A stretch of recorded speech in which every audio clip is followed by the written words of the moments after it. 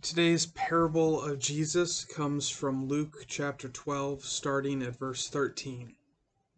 Someone in the crowd said to Jesus, "Teacher, tell my brother to divide the inheritance with me." But he said to him, "Man, who made me a judge or an arbiter over you?" He said to them, "Take care, be on your guard against all covetousness, for one's life does not consist in the abundance of his possessions." And he told them a parable, saying, "The land of a rich man produced plentifully, and he thought to himself, 'What shall I do? For I have nowhere to store my crops.' And he said, 'I will do this. I'm going to tear down my barns and build larger ones, and there I will store all of my grain and my goods. And I will say to my soul, Soul, you have ample goods laid up for many years. Relax, eat, drink, and be merry.' God said to him, 'Fool, this night your soul is required of you, and the things you have prepared, whose will they be? So is the one who lays up treasure for himself and is not rich toward God." Um, and I read out of and I use the Lutheran Study Bible. Um, it's it's helpful. You have a lot. They have notes, kind of giving some clarity and giving like some little nuggets of cultural background and stuff like that on different passages. And I think there's a pretty helpful note here. It says, talking about this person who was not rich toward God. Obsession with money can crowd God's ways out of our hearts. That's why Jesus warns so sternly against covetousness. This is the most common idol on earth. He who has money and possessions feels secure and is joyful and undismayed, as though he were sitting in the middle of paradise. On the other hand, he who has no money doubts and is despondent, as though he knew of no God. Um, and then Augustine said, "What is more perverse than a man who wishes to have much goods but does not wish to be good himself?" Um, and I think this is profoundly true, in that money and materialism is an incredibly popular idol. I mean, I I'm having trouble picking which example I want to use because we reflect this so much. But I'm going to run with a pretty simple one, and I want you to self-reflect on this. And this is actually an example I used in a sermon a long time ago in a galaxy far, far away. But how you use your money reflects where your priorities are. So if your priorities are building up wealth, are building up your material goods, like the guy in the parable, that's where you're going to invest your money. You're going to build bigger barns, which in and of itself is not a bad thing. But when you prioritize that, when you idolize that, it becomes a problem.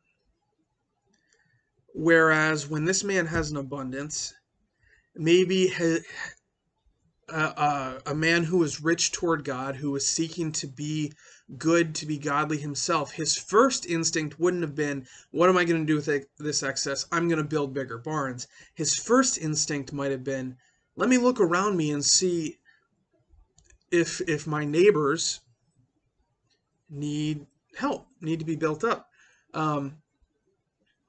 So here's my challenge to you. And this is gonna go a little over because I'm gonna apply this challenge to myself, because I'm not gonna ask you to do something that I'm unwilling to do.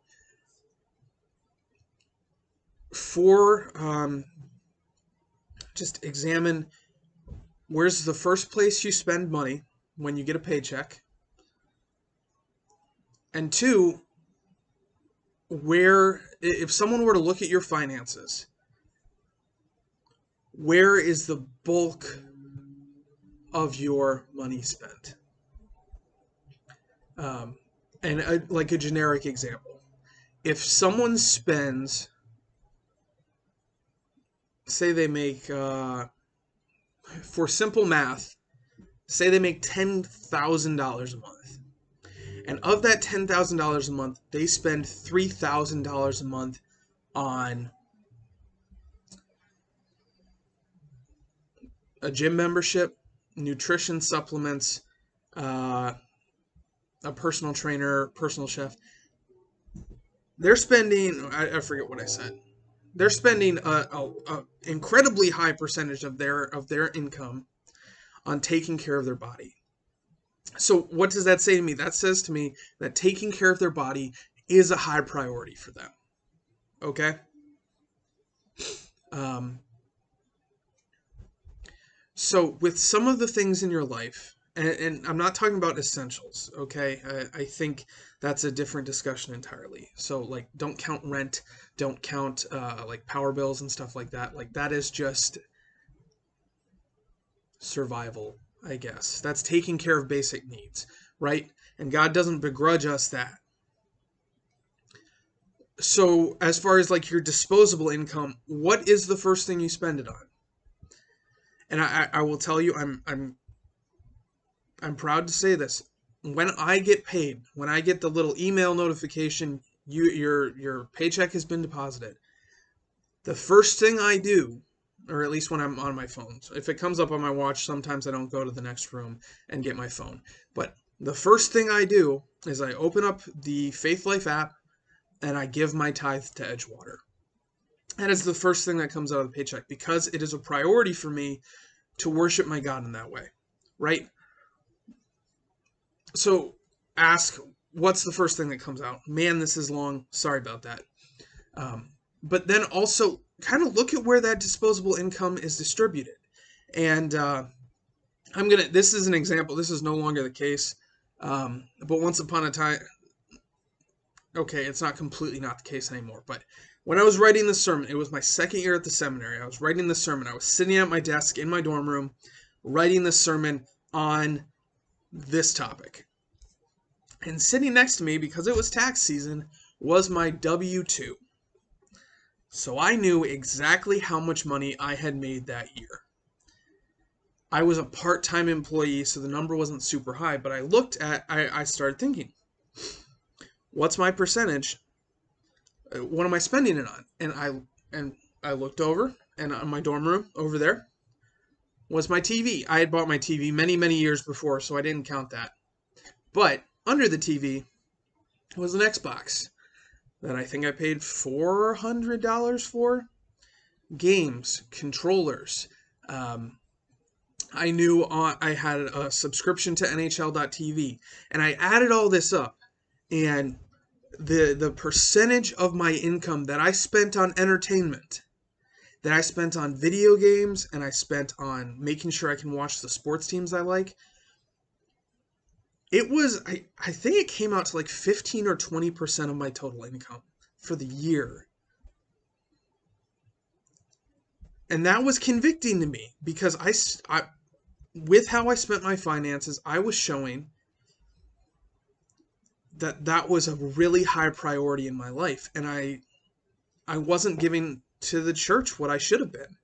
And so that was convicting for me. So that's my challenge to you as we look at this devotion, which I think is a really tough topic for us, are those two questions. And if you want to call and talk about it with me, we can do that.